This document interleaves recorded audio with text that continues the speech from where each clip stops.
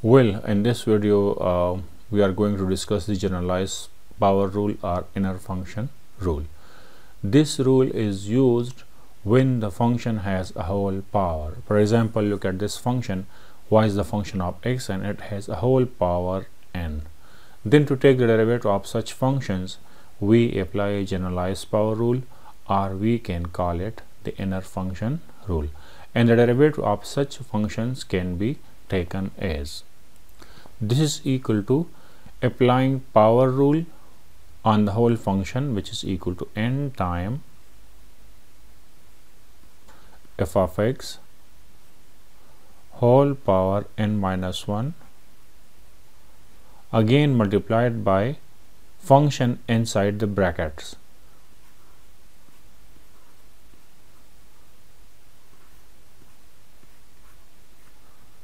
So this is the formula for generalized function rule. Before further discussion, you guys are requested to like this video, subscribe to Shah Academy and press the bell icon to get regular updates of this channel. To understand this rule, let us take an example.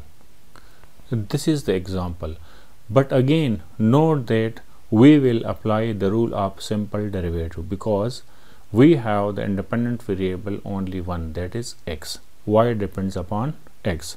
So according to the above given formula, the generalized product rule can be applied as change in y divided by change in x, and this is equal to, according to this formula, power should be multiplied with the coefficient. The coefficient is 1, 3 x square minus x whole power is reduced by 1 multiplied by the derivative of the function inside the brackets, which is equal to 3x square minus x. So it can further be expanded as this is equal to 3 times 3x square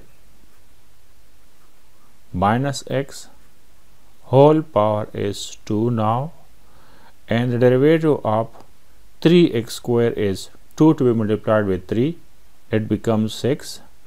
Power should be reduced by 1, 2 minus 1 is 1, which we don't write, and the derivative of x is 1. So this is the answer. This is how can we apply the generalized function rule. If you want, you can further expand this by expanding this formula and multiplying 3 times the expansion of this formula times 6x minus 1. Otherwise, this is okay to this end. So this is how to apply generalized function rule to take the derivative of simple functions. Thank you. Thanks for watching.